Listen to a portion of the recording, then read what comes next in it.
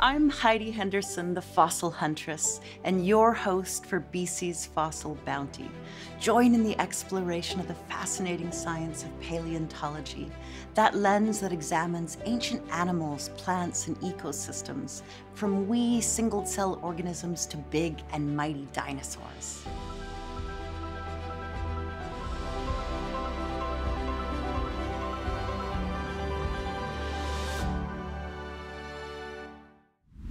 Hello and welcome. My name is John Clauge.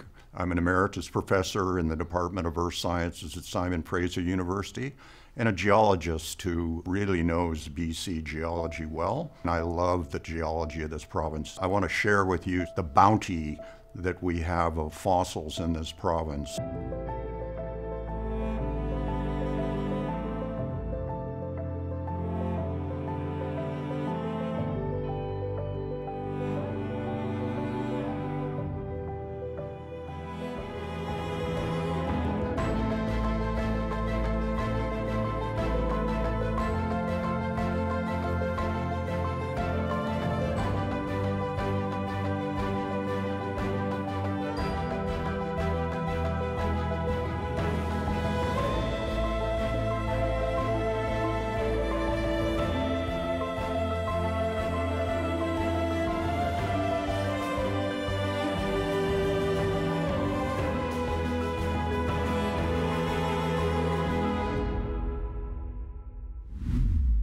Meet Dr. John Clauge, geologist, professor emeritus at Simon Fraser University, Order of Canada, and one of Canada's leading authorities in environmental earth science. We only need to think of the loss of large sections of our highways to consider the power of nature and the vision required to mitigate that risk. His work has brought to our attention that and so much more. How will Vancouver fare in an earthquake? How on earth did we build houses in communities on sand? For that, it is folk like Dr. Clauge we turn to. The wealth of plants and animals that constitute our geologic record, that tell us so much about past environments and climates. We're going to explore BC's beautiful geography. We're going to look at the processes that have operated to produce the landscape that we see today, that create this wonderland of coastline, mountains, glaciers, volcanoes. We're going to do this by using the fossil record as an entry point into better understanding how the province that we live in came to be as we see it today. What appears to be a static landscape is actually a dynamic landscape that has evolved.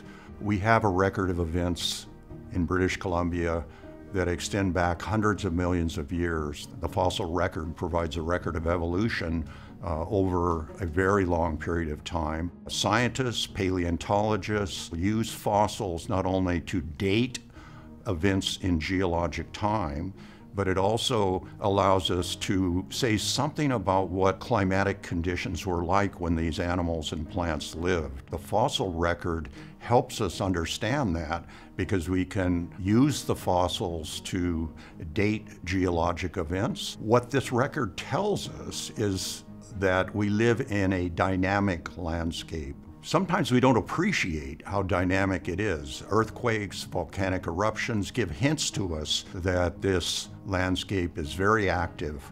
On a daily basis, and even over this period of an individual's life, we don't often appreciate the changes that take place beneath our feet. But we know that plates are moving on the surface of the planet and that over geologic time, these plates rearrange themselves. We have plates that are colliding with one another. Sometimes one plate moves down beneath another. Sometimes plates slide past one another, as they do in California, to produce very large earthquakes.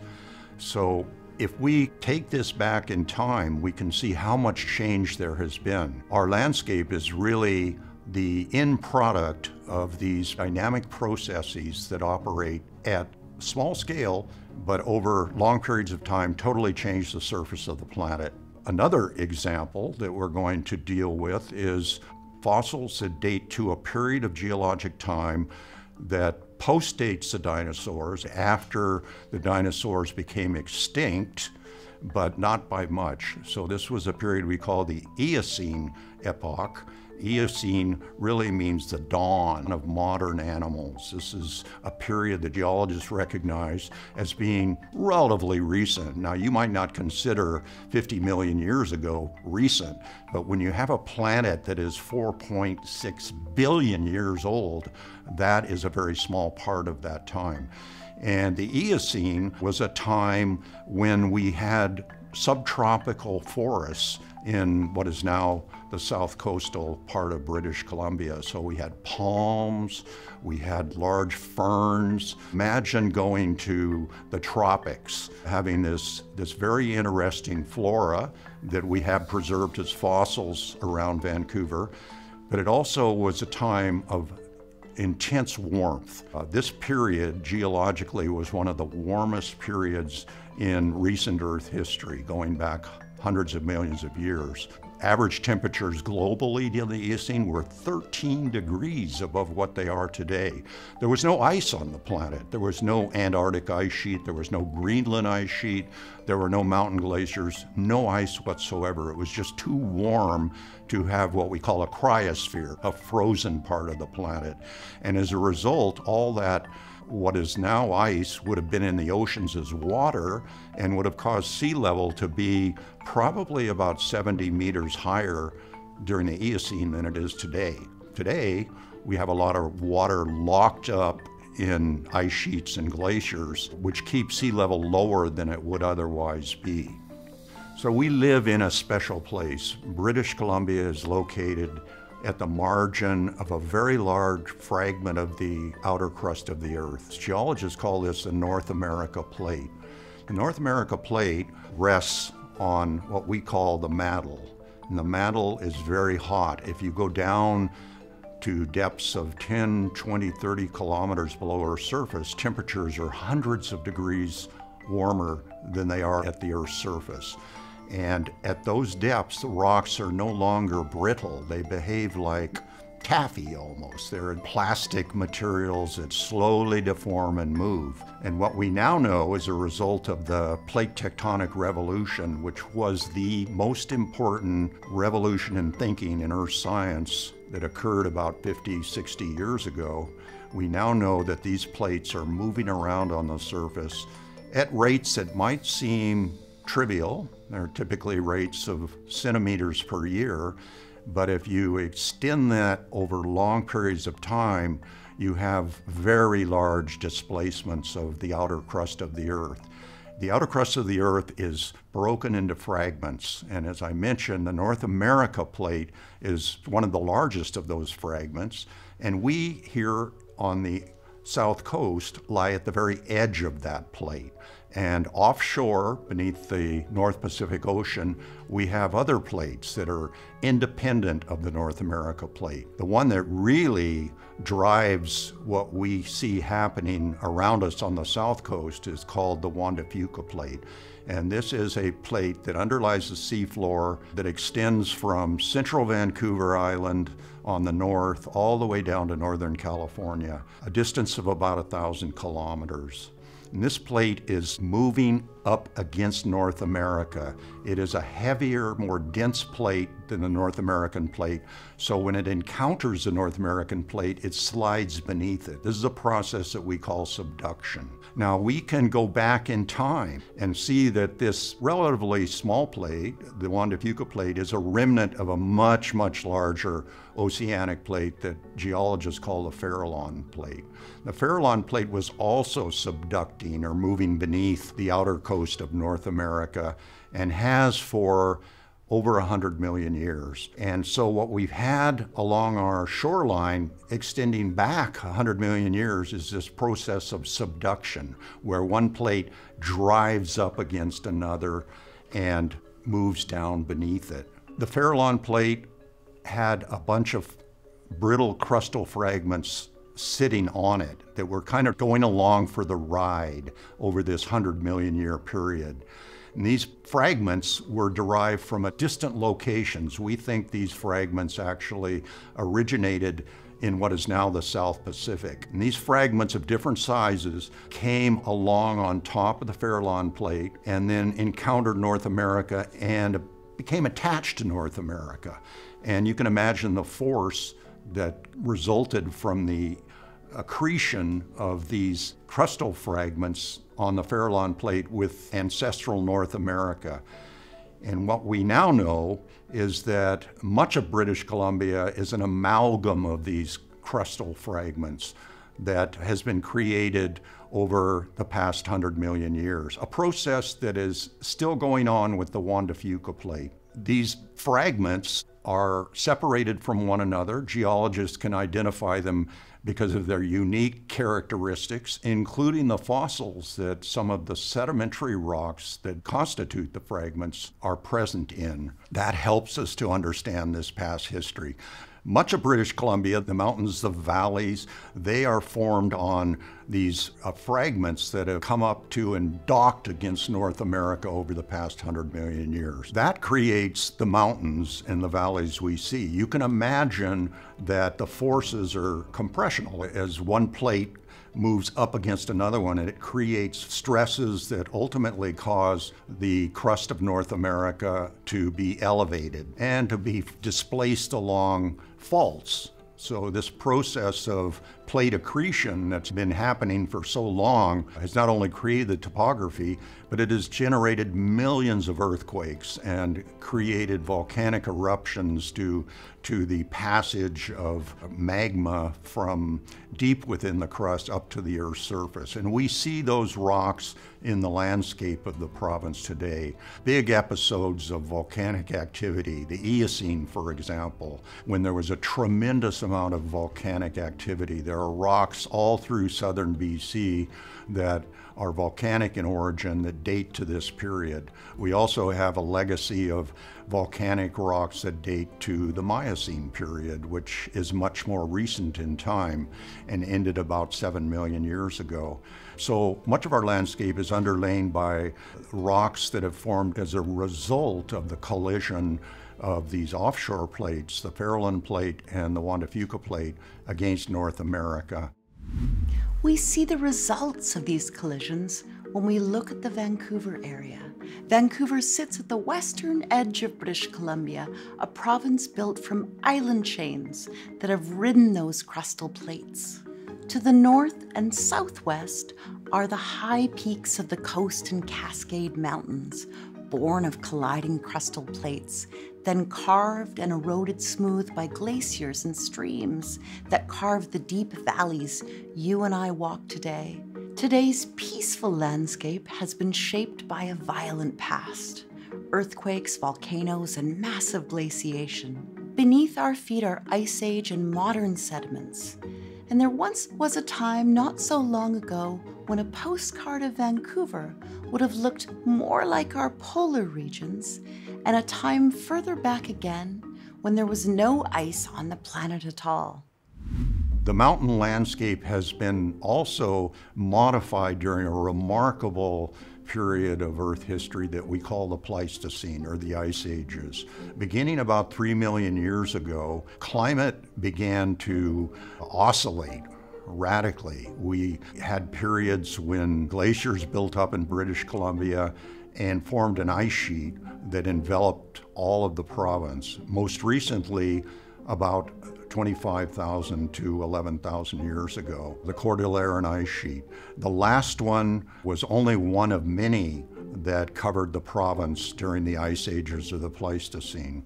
These glaciers and ice sheets modified our landscape. We have the legacy of glacial erosion in our landscape. If you look at our southern coast mountains, for example, we see that the valleys and the divides between ranges have been sculpted by glaciers. You wouldn't think that a glacier could erode rock, but it's really the debris that is being transported as the glacier moves over the rock beneath it that scours it like sandpaper rubbing up against wood. And over periods of thousands of years, this actually transforms a mountain landscape into one that we recognize as having experienced glaciation. We have some of the finest examples of glacier features in British Columbia in the world. An example are our fjords. These are indentations along the coast. They're inlets that extend from the outer coast considerable distances inland into the coast mountains that have been over-deepened by glaciers. They're old river valleys that have been tremendously deepened by ancient glaciers that no longer exist. And our fjords, Bute Inlet, Night Inlet, for example, rival those in Norway, in Greenland, and Antarctica. We have some of the most beautiful fjords, the most wonderful legacy of glaciation in the world. Remarkably, these glaciers have deepened these old ancient river valleys up to 700 meters or more in some instances. The last period of glaciation in British Columbia began about 30,000 years ago. At that time, we saw climate of the Pacific Northwest getting colder and probably wetter. And a result over periods of hundreds to maybe several thousand years was that glaciers, which prior to the last glacial period were pretty well confined to our high mountains, Coast Mountains, the Rocky Mountains, Caribou Mountains, they began to advance. Their fronts began to extend down into areas where we don't have glaciers today. So our plateau area in the interior and our lowland areas along the coast increasingly became covered by ice.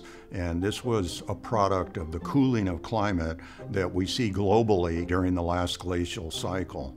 And ultimately, glaciers from different mountain sources coalesced over the interior and coalesced over what was then the Strait of Georgia and covered almost all of the province. There may have been a few ice-free areas at the last glacial peak, for example, close to the Queen Charlotte Islands or Haida Gwaii, and possibly off parts of the west coast of Vancouver Island, but otherwise the entire province was enveloped in ice. And at the last glacial maximum, which we date to about 17,000 years ago, the ice sheet extended southward in the Puget Lowland all the way down to Olympia, Washington, so a couple hundred kilometers south of Vancouver. There were lobes of the same ice sheet to the east that extended down into Washington and Idaho.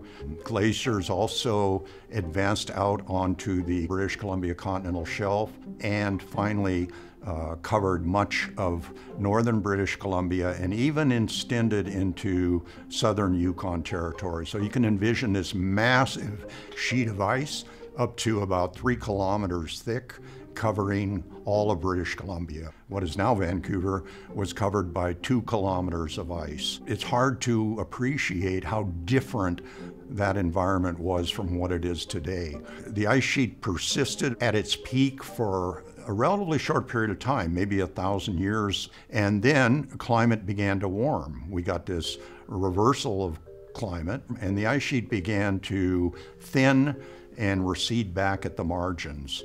So as it was doing this, what is now the Strait of Georgia, Salish Sea, and the Fraser lowland east of Vancouver progressively were deglaciated. Vegetation became established on the new ice-free surfaces, and we actually have a record of that vegetation in our fossil record. There are plants that exist today associated with a cooler climate than we see today. The other remarkable thing is that this ice sheet actually depressed the crust that it sat on. Hard to believe, but when you get 2 kilometers of ice sitting on the crust, it actually pushes the crust down. It deforms the crust because the crust itself sits on a mantle which is taffy-like. Mantle material moves slowly away from the point of loading, and the crust is lowered many hundreds of meters below where it is today. And as the ice sheet retreated back and marine waters came into Puget Sound, Juan de Fuca Strait and the Strait of Georgia or Salish Sea, the crust was still pushed down.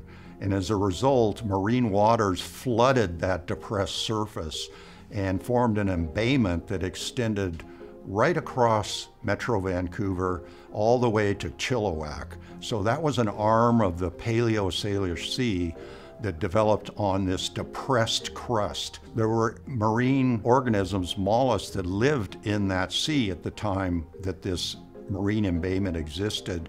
And we have marine sediments that actually have contained these mollusks that look remarkably like marine mollusks that exist along the seashore today. But they occur up to about 200 meters above sea level.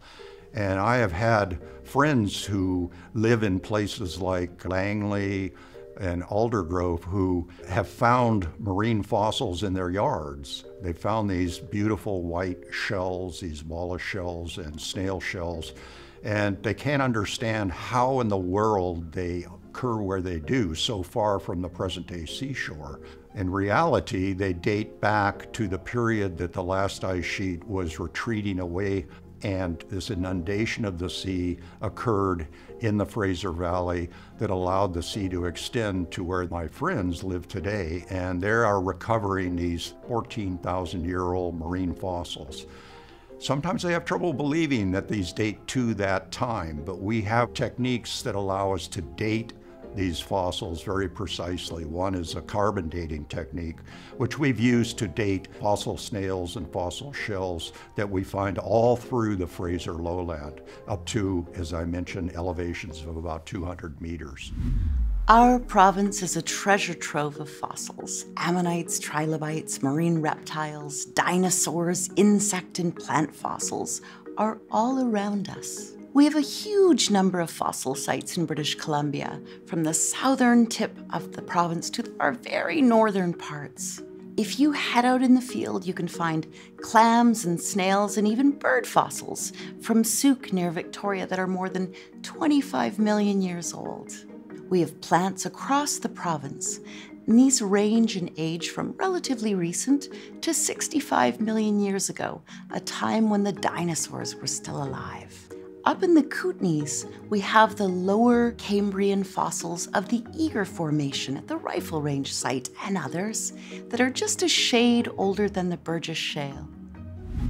I'd like to share with you a few of the very famous fossil localities that we have in this province. First of all, we have the Tumbler Ridge UNESCO Geopark site. This is one of, I believe, 2 in Canada, and it has these amazing dinosaur tracks that date back to more than 70 million years ago. It also has fossil bone beds, dinosaur bone beds, and a variety of other fossilized animals that you can't help but marvel at. What a different world BC was when the dinosaurs roamed what is now the province. A site on Vancouver Island called the Puntledge River. It's near Courtenay. It has one of the most amazing fossils I've ever seen. It's called an elasmosaur. It was found in rocks along the Puntledge River and is now in the museum in Courtenay. This animal was a marine reptile, and it lived during the Cretaceous period, same time as the dinosaurs. It was a scary animal. It was a long marine reptile with a very small head, but it had choppers you wouldn't believe. The teeth on this animal were razor sharp, and it was swimming around in the oceans looking for things to eat. And I think it really puts the old great white shark to shame. It gives you a flavor of what lived in the seas in what is now British Columbia more than 70 million years ago. When this province was covered by glaciers during periods as the glaciers were growing or wasting away, we had large mammals that were roaming what is now the Vancouver area, the Victoria area, and these include things like bison, mammoths, mastodons. Can you just envision that? You know, having these giant paleo elephants wandering around this landscape as recently as about 20,000 years ago. And that geologically is a drop in the bucket. It's very, very recent. This happened, of course, when the climate was very, very different from what it was during the Cretaceous, when the dinosaurs and the elasmosaurs lived, and give you some sense for the immensity of geologic time. What we find in British Columbia are little snippets of geologic history, both ancient and, in the case of the mammoths, some that are pretty recent in terms of their antiquity. And that tells us so much about how this landscape formed, how British Columbia came to be what it is.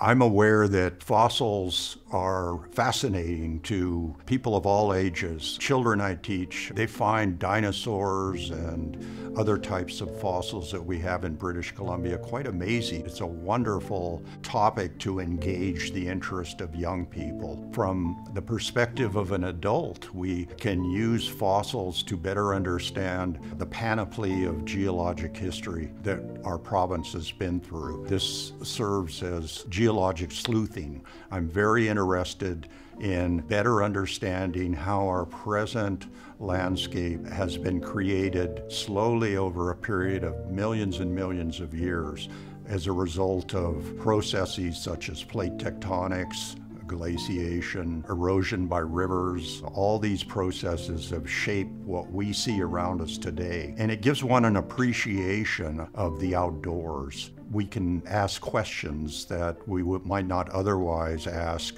just from the physical evidence of these past processes. We can ask ourselves, well, how do volcanoes fit into this story? Or we know we have glaciers in our mountains, so were our glaciers more extensive in the past? What does that tell us about climate? It just opens up a universe of interesting topics that help us to better understand our planet. Dr. Clauge has gifted us with more than 30 years of terrain mapping, stratigraphic investigations, engineering and environmental interpretations of geologic information, and natural hazard studies. His work is local, national, and international, and impacts us on the global stage. His work helps us to understand the natural processes that have sculpted our city, our province, and our world. And he helps keep us safe. Landslides, floodwaters, and rainwater put us at risk of washed out roads, highways, and houses. And when those things happen, it's to John Clauge we turn. It's his vision for a future, to build out our world and keep us safe. And for that, we thank him. Thank you for joining us on this week's episode of BC's Fossil Bounty. I'm Heidi Henderson, the Fossil Huntress.